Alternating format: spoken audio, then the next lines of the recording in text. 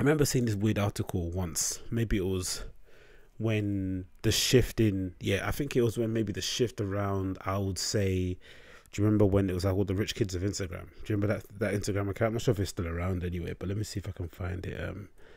Rich kids of Instagram. Okay, supposedly it's still here. Rich kids Valentine. What's this? Is this the same one? Let's see if I can find it. I don't think that's the one. Rich kids of Instagram. Let's see if I find 1 second.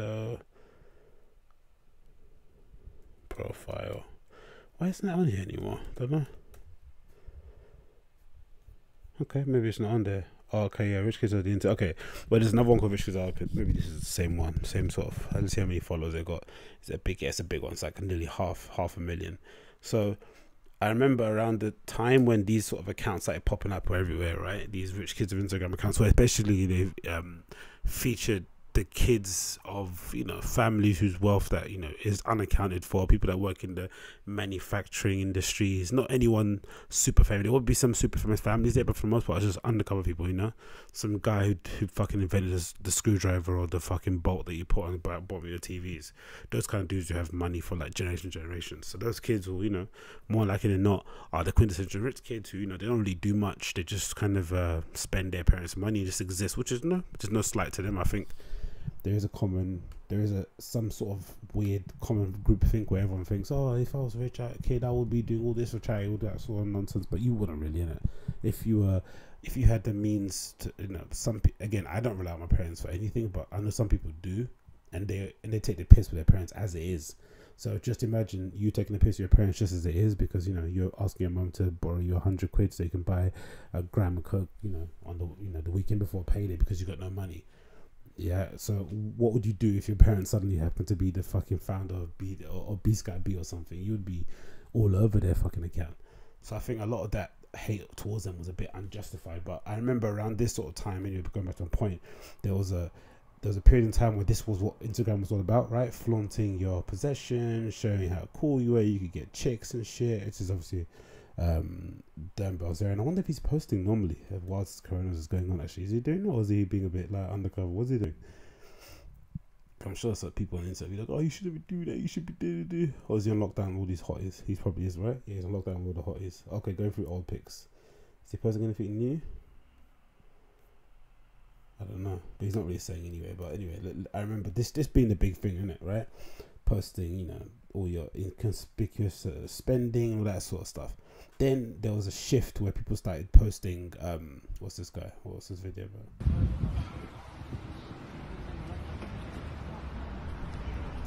Okay, let him do what he wants. But then I remember there was a bit of a shift where people started posting more experiential stuff, right? That kind of boasted maybe the trend of people holding, you know, girls in front of the guy holding her hand out like in that weird position, and then, you know, they go away together on some magical holiday trip. And a lot of those kind of YouTubers who had those vlogs where they go to travel the world, they don't really tell you what they do. Some of them are rich kids, some of them are not. But it was a bit of a shift in terms of lifestyle, not really actually possessions and what you got and who your friends are, but more of a lifestyle thing, right? And genuine friendships, quote unquote.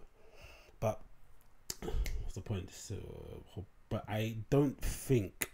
But yeah, I was going to say, but with the lockdown, maybe we might see a return. Maybe the people who are suffering from the worst were the ones who purposely were doing those experiential traps, like, you know, like I said, FOMO traps, to make people feel as if they should be missing out on something, but that person themselves wasn't really interacting and, you know, living in the moment as they should be. It reminds me of that famous, you know, video from Coachella where someone's taking a picture of somebody's making a video of everyone at Coachella like essentially on their phone and not actually enjoying the festival, which, you know, is probably by the by, because a lot of the kids that go there are really young. It's a mostly event that's marketed or kind of designed in a way that would bring the best out of it on social. The Ferris wheel, the big plant thing everyone stands in front of, where the stages are put, the fact that it's in a big wide open space, loads of good sunlight, loads of good natural light. So you know, I know what they're kind of trying to do there, but I remember that video going and everyone be like, oh my god, that's crazy. But I was like, yeah, that's what everyone does. I think there's some group of people who don't post that. I do it just for mostly privacy reasons, because I just want to do my shit. But I know a lot of people who kind of do this kind of fake thing where they go somewhere and then they'll take loads of pictures but never upload them whilst they're there, but then they'll upload them incrementally whilst they're back home to make it seem as if they're still traveling. Or they'll split up the days that they post it, so they maybe post over a 2 to 3 week period, even though they're only there for like the weekend. And if someone asks them in the comments, oh, were you guys there, were you just hanging out, I'm so glad I missed you, they will never answer. So that kind of goading and that kind of trapping of FOMO might stop, because people might just be like, you know what, I don't care where I'm at, as long as I have my, best friend from work, my best friend from, outside of work with me, I'm good. It might return people back to a form of normality, yeah, hopefully, that's the hope, but who knows, probably won't, but, you can only live in hope. I'm trying to be optimistic as I can with this stuff, but one thing that made me really laugh, actually, that I saw earlier, or that made me kind of pause and think, was trying to understand the other side of things, isn't it? So this video went around of all these protests in America, with some people in different states protesting the lockdown and wanting to be, back to work, or wanting to just go about their everyday life. And I understood where they're coming from, to be honest. I think it's good to have compassion with people during this time, because again, I think it's unprecedented. No one really knows what to do, as proved by some of the governments and what their kind of reactions towards it. So, being a little bit understanding can maybe is more of an interesting way to look at things, and has more layers to it than just simply writing them off as being dumb and crazy. And this video kind of explains a little bit. It's from Global News. Quickly check this out here. Healthy immune system, and I take care of my body. I eat the right food, I take vitamins, I drink the right water. Vitamin D, vitamin C, it's been proven already. So we have everything that we need. We don't need a vaccine. Okay, so that opinion is obviously insane, isn't it, right? Saying you don't need the vaccine because you're healthy and all that stuff. I don't have, obviously, but I don't know, maybe intrinsically it's very difficult to make people care about a world that they're not going to inhabit after this thing is passed, or just past their maybe immediate family. And everyone says, oh, when you have kids your perspective changes and all that sort of stuff, right? That's a good thing. Okay, I get it. It makes you maybe focus down a little bit and know where your priorities are, and what you should be focusing on, what you shouldn't be focusing on. It makes you kind of stop wasting time, and just in general, right? You priorities get lasered in. But why weren't they lasered in, and why didn't you have more of a kind of worldview of the way you're kind of the part you play in the world before that? Why does it need a kid to come into world for you to suddenly give a shit about other kids, right? That's the problem. So I'd imagine the problem would be unless it serves our own self-interest, we don't give a shit, right? So I'd imagine if you worked for a charity that was looking after, that was kind of, its MO was to house kids who grew up in, displaced kids who grew up in really bad neighborhoods, and you went around to, I don't know, just a charity, just give money to build these things, not for anyone to even house these kids. And you went to an area that kind of consisted of a large population of people who didn't have any kids and was single, and probably were more likely not to have them later on in life. They probably won't be more likely to give any money, right? As opposed to going to an area where they have a lot of they have a big college, university, attendance, all that sort of stuff. So people might just want to only serve the things that they give a shit about, which is good, which is understandable in one way, but also quite worrying that something has to affect you directly in order for you to give a shit, which is quite bleak. That means that unless it happens to you, you don't care. And then when it does happen to you, suddenly now everything becomes so clear. But again, I think if you're from the land of the brave, home of the free, you have to be able to just let these people protest. It may be ill-advised. There might be a video of 5 years later, and you go to these people and half of them are not around anymore. But I understand the actual idea that maybe these people aren't as well off as me and you are, right? Because I think there is a lack of understanding that if you're actually working from home, or you have the ability to be furloughed, that you're actually in the top 5% of the population, right?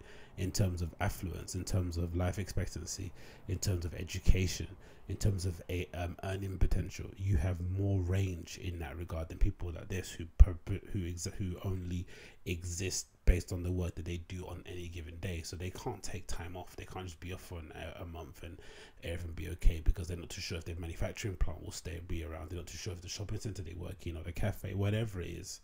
And what we're seeing now is that these people that work these menial jobs, which is funny because a lot of them, the term essential work has been touted in terms of categorizing the workforce, non-essential, essential. And I think the positions that people look down upon the most, right? The positions that people think, oh, if I were there, I'd be on my lowest, are now the ones that are basically holding this economy up together, right? The people, the postman in the morning, the guy that delivers your Uber Eats, the guy that delivers your Amazon, the person that works in the supermarket, the person that does your checkout. Like, all these people are super integral into making sure this society of ours doesn't crumble.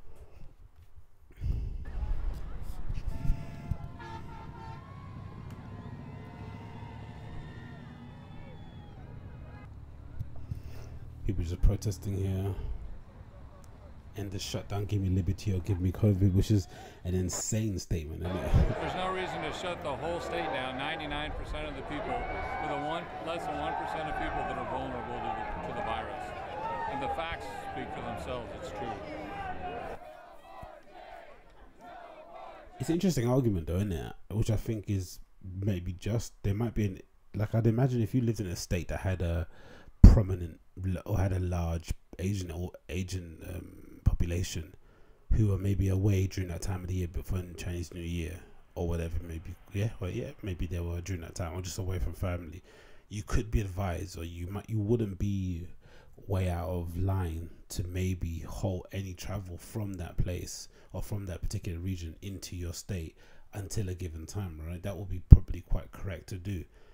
So I like the idea that different states do different ways, are reacting to it different ways, but obviously you want, the White House to have precedent and to kind of set the mandate. But if they do live in a state that has a low population of people who are over the age of 60, they might have a point. You might need to leave certain industries open and tell other people to stay inside, innit?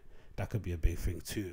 And I think that might end up happening. I think we might get to a point where they just can't keep people indoors anymore. That's just it, because what you don't want is civil disobedience, innit? You want to get to a point where you are giving people permission to go back outside, as opposed to them rebelling and saying, "No, fuck that, we're not listening to you ever again," just going. Because once they go out, you have no idea what's going to happen, innit? Look what happened with the London riots, right? One running with police with a young man who ends up dying, and suddenly, half of fucking East London's burning down. So they have to be very careful about that.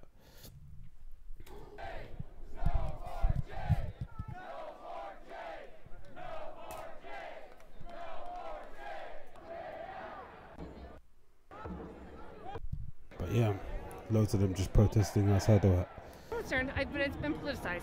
This is a tool now. This is a tool to keep us at home and on house arrest. We're not on house arrest. We've been asked to social distance. We can wear our masks. We can stay distance from people. I'm not on house arrest. I refuse. I walk out of my house now. Okay, fair enough, man. And again, who knows, man? History will judge who is right or wrong in this case, innit? But I thought that was interesting. What else we want to go through? Let's move on in. Let's get that off the screen. Then you have this crazy lady doing this. I don't know what this dance is about, but I thought this was quite lols. What's her name? Angela something. Angela Bel Camino. I'm sure this is maybe a troll account, or if it's not a troll account, it's probably one of those pop people on social who just, say things for the sake of it or do things for the sake of it. But this video was going viral over the weekend, and it's just nuts. So this girl was doing this Liberate America of Trump dance. I don't know what this means. I'm not sure if it's a performance piece. I'm not sure if it's one of those drama school student people. She's an actor at something. Where's she an actor at? Actor at where? I don't know. But anyway, look at this.